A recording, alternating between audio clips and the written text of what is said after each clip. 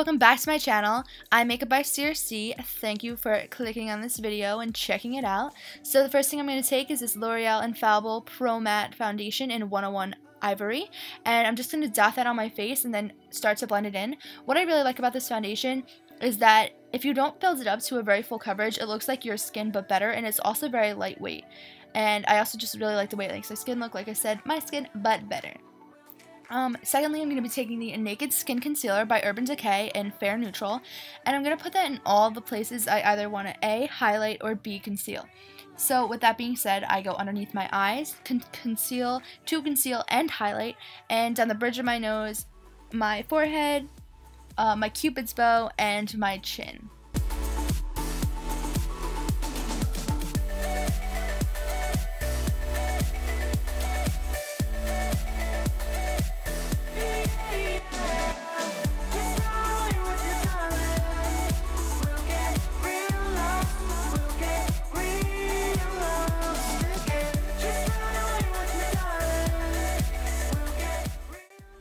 Next up, I'm going to take the Laura Mercier Secret Brightening Powder, which this powder is my ride or die. I've had like 3 of these already, it's crazy.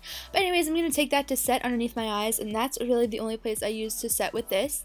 Moving on to the eyes, I'm going to take my Morphe 35O palette and this beautiful, beautiful brush that I've had for like years, and I'm going to start blending those 2 colors into the crease. If you want to start with lighter colors and work your way up to these 2 darker colors, you absolutely can, but because I feel comfortable using these 2 darker colors into the crease, that is what I did. So I'm just going to keep blending until I get the darkness I want, and then I'm going to go in with this darker orange color, and I'm going to take that on a smaller brush. By the way, I'll link all the brushes down below, but I'm going to take that more directly into my crease just to make it a little bit more orange. Then taking this burnt kind of orangey red brown color, I'm going to take that on the inner and outer corners of my eye and then kind of connect them in the middle like I'm doing a halo eye, because after that I'm going to take this gold right here, and I'm going to take that on my finger, and I'm going to apply that on the center of the lid. This just gives a pop of color and really adds dimension, and I really like this technique. Then taking the white, I'm just going to use that to highlight my inner corner of my eye, and then taking the Kat Von D Tattoo Liner in Trooper, I'm going to line my eye off camera. Then moving on to my lower lash line, I'm going to take this really, really orange color on a flat definer brush by Morphe, of course. I'm in love with Morphe's brushes. But yeah, I'm going to take that on my bottom lash line, and then to smoke it out, I'm going to take one of the initial transition colors, and I'm just, yeah, like I said, really, really going to smoke that out. And then to add a little bit more dimension, I'm going to take this darker brown color and just add it to the outer corner of my lower lash line. Then I'm going to add a small amount of mascara. This is the L'Oreal Superstar one. Then taking these Vegas Nay lashes, which I've been in love with these lashes lately. Like, these are the perfect kind for me, and I work at Target and they haven't had these ones, so they just recently got them in, and of course I got them right away because I love these lashes. Like, I just love the quality of them for the price point. Moving on to my face, I'm going to take this shade from the Kat Von D Shade and Light palette, and I'm going to start carving out and kind of defining my face. And I like to do this heavily on the sides because I do have a wider face. So I do like to take it down a little bit more, like you tell I'm doing. Sorry, that was my dog in the background. But I'm just going to take it around the perimeter of my face and a little bit on my nose, just to kind of make it look a little bit more defined. Yeah. Then to warm it up, I'm going to take the Too Faced Milk Chocolate Soleil Bronzer on this Eco Tools brush, which is my favorite brush to bronze with.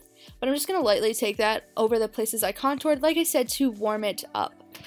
And then I'm going to take this darker brown, the darkest in the Kat Von D palette, and I'm going to take that up against my hairline because I really want it to have a fade into my hairline, because sometimes it can look a little bit white because you don't really want the foundation and stuff to get on your hair. So that's why I like to just take it in these areas to really deepen these areas and to make everything fade nicely together. And then taking these 2 lighter shades in the palette. Oh my god, I'm talking so much. I'm like running out of breath. But anyways, I'm just going to highlight a little bit underneath my eyes. And then taking the Balm's Mary Luminizer, I'm going to put these in the places I want to highlight. And this is actually going to be the base for my other highlight that I just got, the Becca Pearl. It is so nice and so bright and such like a wow highlighter. Like, boom, there is your highlight. Your highlight is on fleek. Sorry if you can hear other things. There's a lot going on right now. But anyways, I'm going to take this blush by Milani. It's the Luminoso, and I'm just going to put those on my cheeks, and then I'm going to move on to lips, and this is the ColourPop liquid lipstick in Trap. And then there is the final look. I hope you enjoyed it. I enjoyed filming it, but anyways, please like and subscribe, and maybe check out my Instagram. Thank you. See you in the next video.